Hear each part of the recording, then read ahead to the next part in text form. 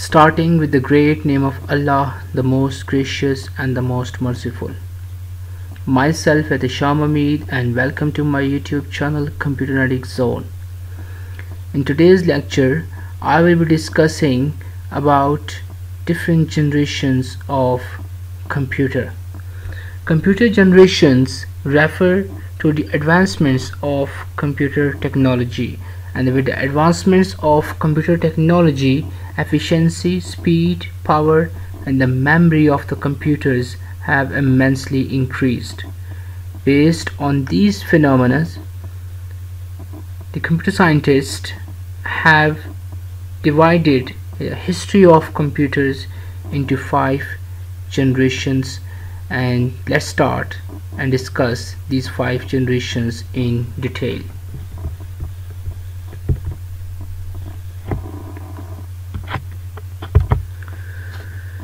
So we have 5 generations of computers. First generations from 1946 to 1958, known as vacuum tube. Second generation 1959 to 1964, transistors era. Third generation 1965 to 1970, integrated circuits or ICs. Fourth generation 1971 till present, microprocessors. And the fifth generation is present or in future is artificial intelligence. Now let's discuss about first generation. The vacuum tubes were used as a basic components for the memory for CPU in the first generations.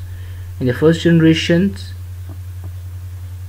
these computer systems were very large, and that's why they were very expensive, and the very large organizations were able to afford those systems. Batch processing systems were used in the first generation of the computers.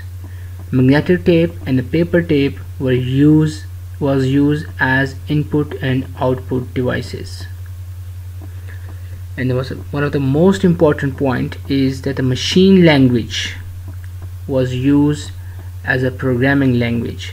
So machine language was used to program these vacuum tubes. You can clearly see in the picture, it's a very huge system and mostly occupies very large space. So the very first generations, in the very first generation, the computer systems were very large. So we have few examples of the first generation. First is ENIAC, electronic numerical integrator and computer.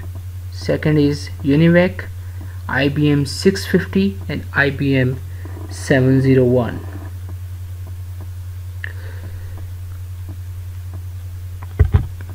Second generation. The second generations of the computer starts from 1959 to 1964, and that was known as transistors era. So transistors basically replaced vacuum tubes and were used in the second generation of computers. So what actually is a transistor? Transistor is a device that basically composed of a semiconductor material, or you can say that it is a semiconductor device, and that was invented at Bell Labs in 1947. The transistors were more smaller, reliable, and faster than vacuum tubes, and one transistor replaced about 40 vacuum tubes. So that was in the advancement. And assembly language, which is a low level language, programming language, was used to code these transistors. So it's very helpful for the computer programmers, because of the assembly language, which allows the programmers to specify instructions in Word assembly language is all about the words, so which was quite helpful for the programmers. So you can see the picture on your left. So these are the transistors devices. Now the third generation third generation belongs to the integrated circuits, or you can say that ICs are placed on a silicon chip called semiconductor, and integrated circuits was invented by Jack Kelvey.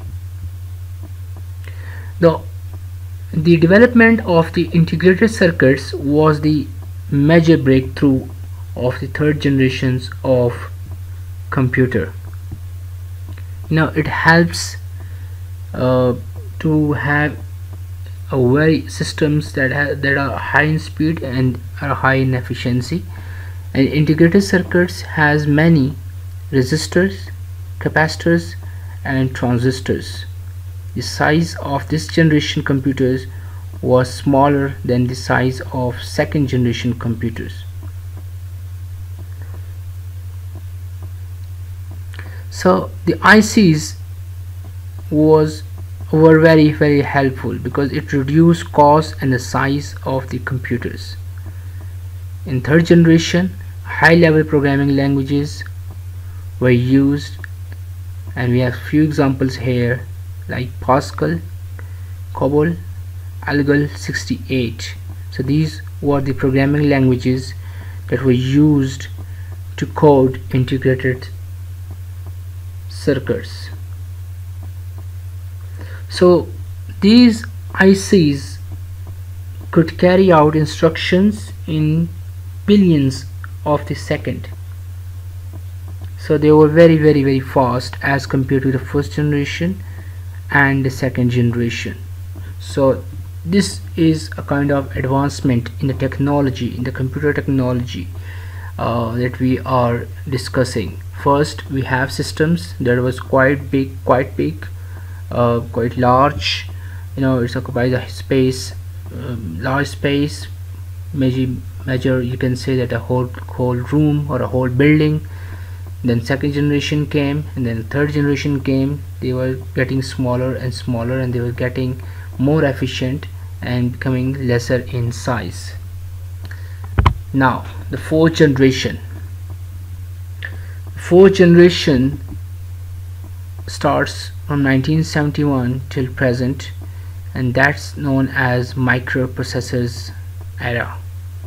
The fourth generation of the computer, like I have already said, belongs to the microprocessors, and the microprocessor has thousands of the ICs that were built onto single silicon chip. One of the great examples of the microprocessors or the personal computers, you can say, the inventions of the personal computers was major breakthrough in this generations of computer. And the computer in this generations are portable. You can take them from one place to another place. It's up as per your age. So it is also available to the common people. We have already discussed about the first generation computers that was only available to the large organizations that can afford those systems, but in microprocessors it is available to the common people. Now people mostly have different personal computers or microcomputers at their homes, offices or anywhere place. So this generation computers also brought the development of graphical user interface. In the past, in the first or second or third generation, we have computers in the black and white. Now you can clearly see a different graphical user interfaces or interactive interfaces, interactive screens and the mouse, etc. These are all the blessings of the four generations of computer. Now when we have small devices, when we have small microcomputers or personal computers. So the computer scientist, they had an idea that how we can link those small devices in the form of network, and that led to the development of the internet. That's where the internet concept came from. So that's a huge hallmark in the history of the computers. The fifth generation, that is also the present generation or in future. The future of the computer is all about the artificial intelligence. The robots and other intelligent systems belong to this generation. These robots and or intelligent systems are they are just taking over the whole labor work as well. So they have been used in almost every industry nowadays. So these artificial intelligence or robotics, you can say, has took the whole world into storm. So very high level languages are used to code or to program these these intelligent systems, such as C language, C++, Java, C#. These all high level languages belong to this generation. So the fifth generation also use ULSI technology, that is ultra large scale integration technology. So the major objective of the fifth generation computing is to develop devices or such devices that respond to the natural language input and are capable of learning and self-organizations. So we have some examples. We have robots, we have desktop computers, we have laptops, we have notebooks. These are all the examples and the blessings of the fifth generation of computer. So that's all about today. If you have any question, you can ask in the comment section and I will respond. And if you haven't subscribed to my channel, you can subscribe to my channel and as well as click on the bell icon so that you can see or watch my upcoming videos regarding different computer science concepts.